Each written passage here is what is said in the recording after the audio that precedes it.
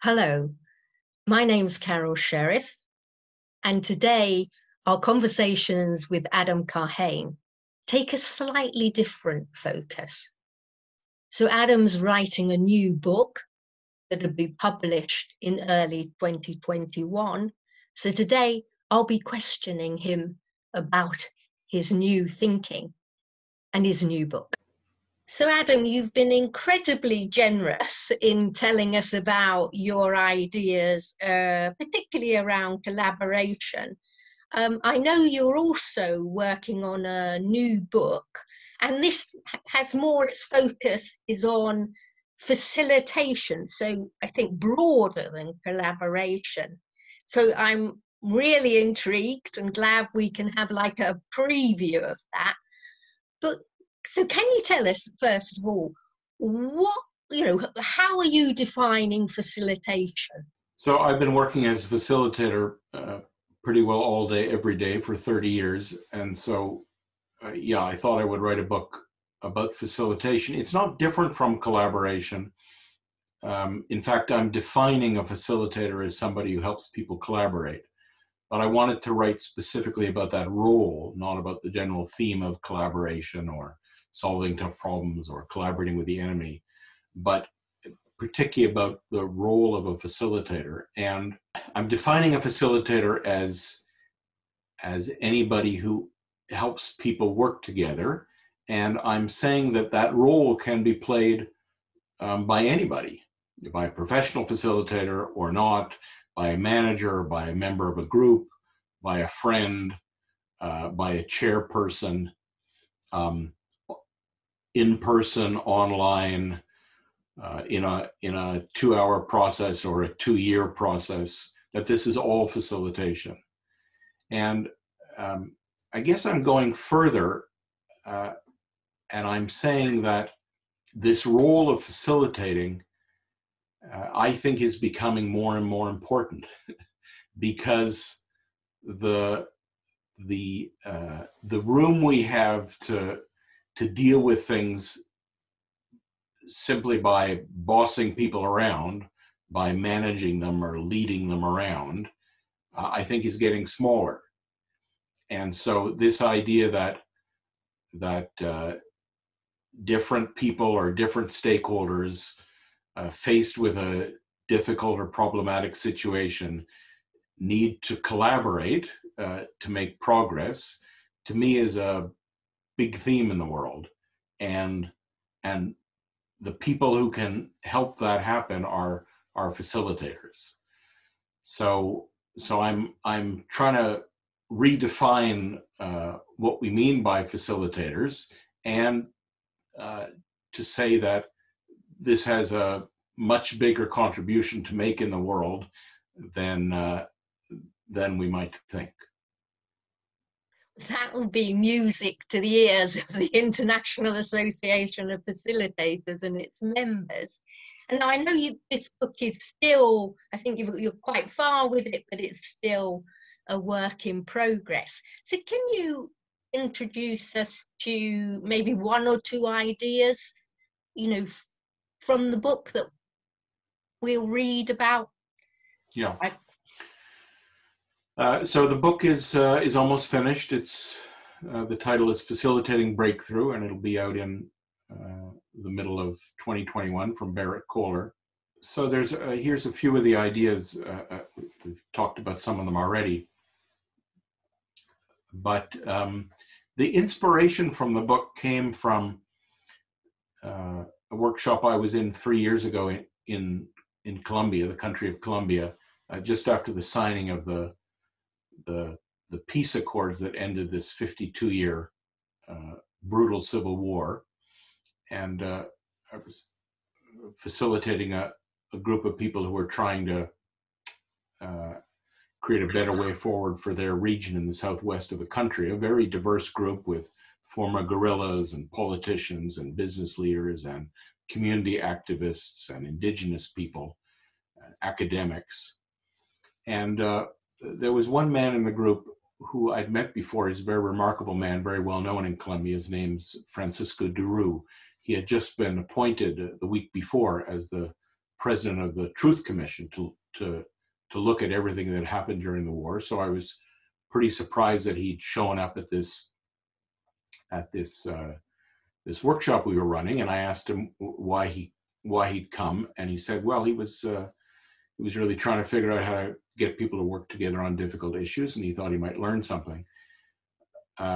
So anyhow, the workshop went quite well, and at the end of the first day, Francisco comes running up to me, and he says, Adam, I see what you're doing. I said, well, what am I doing? He says, you're removing the obstacles to the expression of the mystery.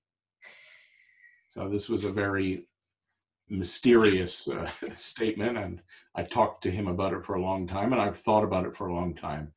And this new book is all an unpacking of that one sentence. You're removing the obstacles to the expression of the mystery.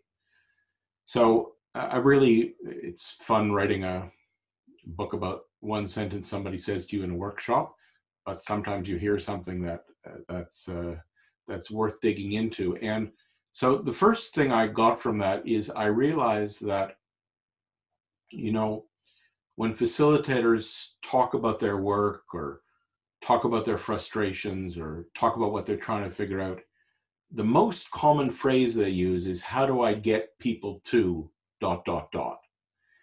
And what I realized is, when I really think about my experience, most of the time, people want to work together, or they think they want to, or they think they need to work together. They just don't know how, or they're not confident they can. And so when they're able to, they're thrilled, they're overjoyed, they're over the moon about it. So the first thing I realized is that the basic task of the facilitator is not to get people to do anything, but to remove the obstacles that are in their way, or to help them remove the obstacles that are in their way. And that image of, I'm removing the obstacles, I'm taking the boulders that are blocking the stream out of the stream, and then the stream will flow. That you don't have to make a stream flow. You don't have to, not much use trying to push a stream, but if you remove the obstacles, then it'll flow by itself. So then the question comes, what are the obstacles? And I think the obstacles all arise from choosing either the vertical pole or the horizontal pole. That most people think they have to choose, and choosing is always an error. That if I choose the vertical way of facilitating, the bossy, directive way of facilitating, which many facilitators do, as you said, especially when they're nervous or feel challenged or insecure. But the downside of the bossy way of facilitating is that the process and the work becomes very rigid, and the participants, particularly the marginalized or junior members, become oppressed or dominated. And this is a huge obstacle. This prevents contribution and connection. The other extreme, which many facilitators often do, I think I've tended towards this other extreme, is this horizontal extreme, where you say, no, the most important thing is that everybody's voice gets heard and everybody's treated the same and nobody's forced to do anything. In other words, an anti-hierarchical way of facilitating. And this also presents obstacles, in particular the obstacle of things becoming fragmented and dispersed and nothing getting done. So that's why the main point of the book is, what the facilitator needs to do is not choose either the vertical approach or the horizontal approach, but to continuously move back and forth between these two. And for that, the crucial capacity is the capacity to pay attention, not get distracted, not get upset, not get overwhelmed, not get frightened, but to just stay with it. What's going on here? What's the move I need to make next? So you don't have to wait till next July. You've already got the summary, saved yourself $17.95. You got the whole thing now. Thank you. That's very, very generous of you. I'm going to throw one more, if I may, because I know you've written in the past about power and love, and that as, I guess, a polarity. And as I understand it, and from a previous conversation we had, you're beginning to say power, love, and equity, equality, I think, justice, I think. I'm not quite sure which words you're using. Are you able to tell us a little bit about that? And we will buy your book, I promise you. Yeah, so this is what I think is a more fundamental version of what I said earlier about equitable contribution and connection. So that's sort of the facilitator speak version of it. I think there's a more fundamental and a bigger version of exactly the same idea, which is to talk about power, love, and justice. And yes, I've written previously about the polarity between power and love, that both of these are misunderstood words. Power is, in many people's mind, conflated with oppression, and love is conflated with sentimentality or romance. But I would argue, or I have argued, I wrote a book called Power and Love, that that actually the ability to, on the one hand, try to get something done in the world, try to grow, try to contribute, try to develop, try to realize yourself and your ambition and your organization's ambition, that's power. And at the same time, to try to connect and unite and make whole the love side. And there's a famous sentence in a speech of Martin Luther King Jr., one of his final speeches before he was assassinated, where he said, power without love is reckless and abusive, and love without power is sentimental and anemic. Yeah. This clash between immoral power and powerless morality is the challenge of our time. So I think that many facilitators are aware of the danger of power without love. People just trying to get things done without any sense of connection to others. And I think many people got into facilitation because of that. And yes, that's half the problem.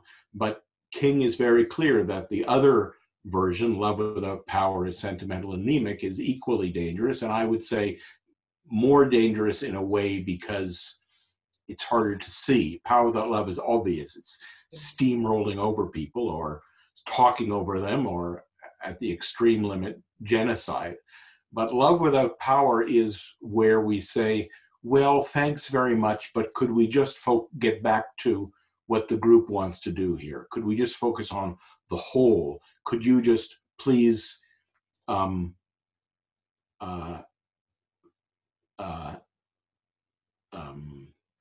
be quiet about what matters to you?